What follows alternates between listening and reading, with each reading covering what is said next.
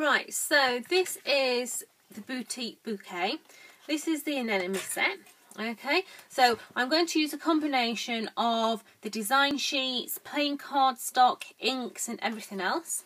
So if I was going to cut these design sheets out, I would take the die, place it over the top, match up these little black dots on the top corners like so, tape it together and run it through my die cutting machine. Now they'll work on any die cutting machine, whether it be your Grand Caliber, your Sizzix, your Joy, whatever machine you've got, these will work on it.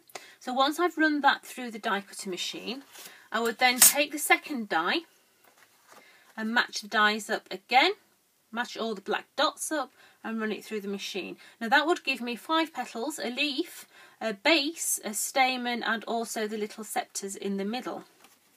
So I've used one of the design sheets, but the silver one.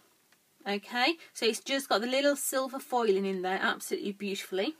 And I'm taking one of my ink pads and I'm now just going to colour it. Now because it's uncoated cardstock, it takes the ink like an absolute dream. And I'm just inking around the edges just to give a bit of depth on the edge of the petals. So what you would do now is take your embossing tool and you would cup it. There we go. So we have one cupped petal. This is going to be my base. I'm going to cup that as well. Okay, and these two here are my stamens. So I'm going to turn those upside down and I'm just going to give the anthers a little bit of a emboss, just to give them a little bit more depth.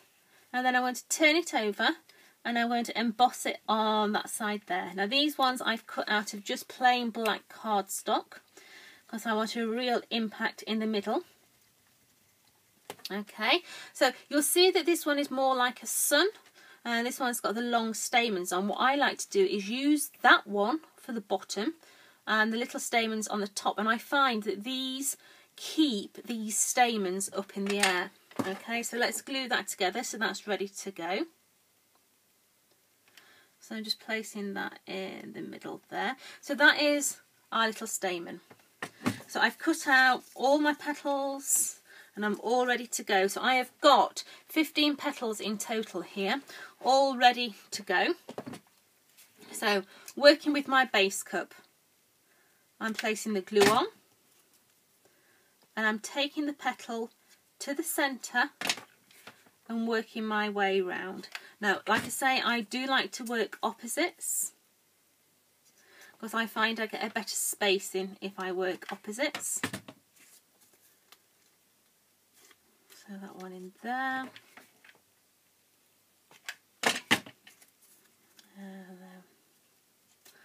So that there is going to be the bottom of our flower. Okay, now with all the flowers that I make, I like to have both hands free.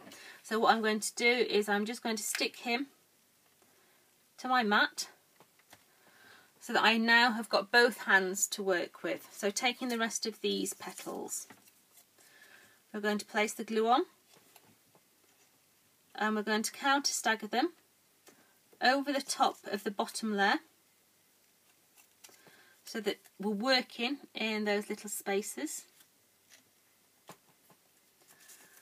working our way around.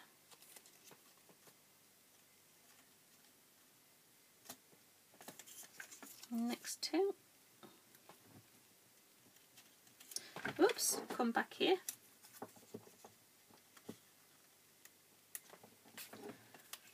And next one in there. So now I'm going to go in with the next layer.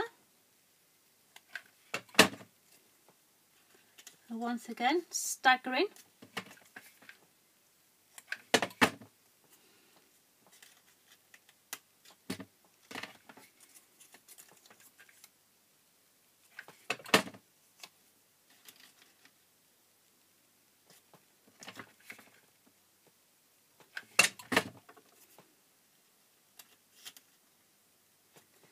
Next one going in.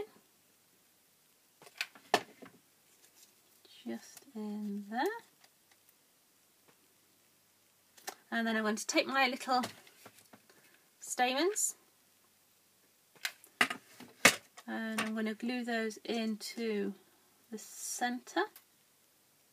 Now before I shape it all, I've also cut out some of the little leaves from the design sheets. Now the way that I like to do these is I like to take an embossed line just up its bottom and then bring it down so you're sort of veining it on its back side, because I don't want too much shape on my leaf. Okay, now these are going to stick onto the back of the petals.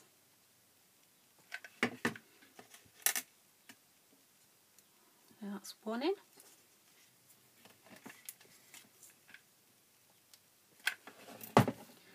This is the next one going in. So now it's just a case of opening your flower up as much as you want it to be open. Okay, let's bring that one up. So you have the most beautiful little anemone flowers there, but you can make them out of whatever colour you want. If you use the design set sheets, the purple ones will give you those. We've got pink ones, we can do them in whatever colour we want, out of plain cardstock if you want to, and just ink the edges. You make them whatever colour your little heart desires. Incorporate beads into the centre of them. They are absolutely gorgeous to work with.